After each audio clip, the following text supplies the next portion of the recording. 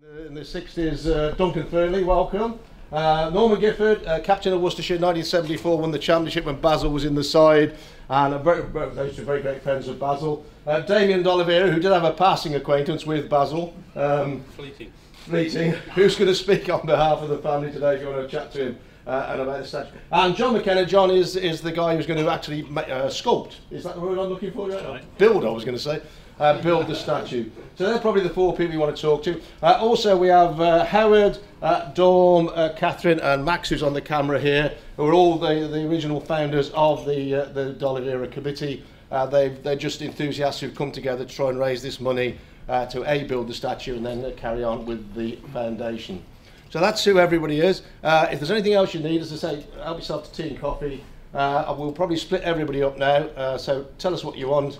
I know Nick will want somebody outside with the lovely scenes in the background, but basically it's a bit of a free-for-all, so grab whoever you want. So if we can do things together, it'll help, but if not, then we've got plenty of time to play with. So again, thanks so much. Another bad shot, like that. ECB would be quite proud of that.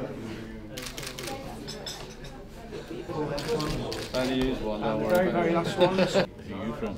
Dealt with this in such a dignified and gentlemanly way. He was put into a situation that wasn't his making, and yet he dealt with it as a true sportsman.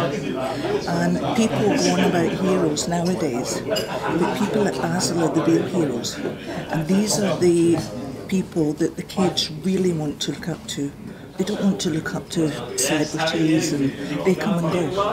But people at Basil, they say. Because the fury was that he was going to be picked for the England team to play in South Africa, is that right? But the South African government there said, you can't pick him to play for you. That's right. And they said, if you pick him, we won't play. And then we suddenly realised, hang on a minute, apartheid means that in sport and in every walk of life, you're being discriminated because of colour. I mean, you know how stupid it is? And then, of course, they didn't pick him. And then there was an injury. And then they had to pick him. And then all of a sudden, there was no play. And it was, as I said, it was the understanding of just your ordinary person in the street, the first time ever, about what apartheid really meant.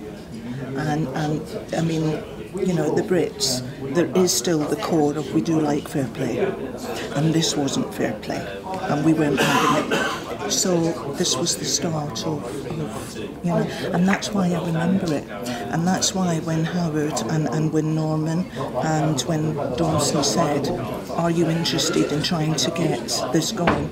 I said, "You stop me," and that's my involvement, and I still don't understand cricket. I mean, this was his home. I mean, and he stayed here all his life, and Worcestershire was his pride and joy. It really was.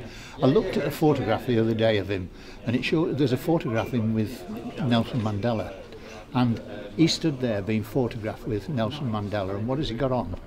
His Worcestershire blazer. And that, for me, that typifies what Basil felt about this county. He was quite a modest man generally. You know, when all the fuss blew up over the D'Oliveira affair, you'd have been playing alongside him in the county changing room. Obviously, Tom Graveney was involved in that very at the much time. So. Yeah. How did he react to that? What was his private reaction, and how did you talk to him and deal with it? Do you know, there was never a lot said at all about the subject, really. I mean, Basil just got on with playing his cricket. I don't think it affected Basil at all. I mean, he just got on with playing his cricket, and we never really sat down and discussed all the implications of what was happening. No, it was that's out there. All I want to do is play cricket. And it really was that, you know, we never had, even when we'd had a few beers at night and you'd try to get him to talk, no, it never brought that subject up at all. We talked a little bit about his cricket in Cape Town and what went on then, but even that was, wasn't a huge amount talked about his cricket there. And yet he became one of the most significant sporting figures of the 20th century, didn't he? Yes, he did, yeah, without a doubt. And, he was what 33, 34 when he came over here, and what a decision to make, wasn't it? He'd got a family, young family then, and he made the decision to move from Cape Town over to Middleton. It was huge for someone like Basil that had been used to the apartheid sort of system over there to come over here. And cricket-wise, when he went to Middleton, that was the first time he'd ever played on a grass wicket, which, suddenly and in those days, if you were a pro in the Lancashire League, then there was a lot expected of you, a lot of experience. And I think he followed Sobers into Middleton, so, he was following quite a significant sort of figure. And he did really well there. We're approaching the 50th year, I guess, when D'Oliveira has been involved here at New Road, because he arrived in '64, and now Brett is playing on the books as well. So that's a hell of a cricketing legacy for the county. But do you think that the statue itself kind of tops that off if it gets built? I think if it gets built, and I'm sure it will do, that it's right. You're right in what you said. He was a cricketing hero for this county, and this county meant an awful lot to him.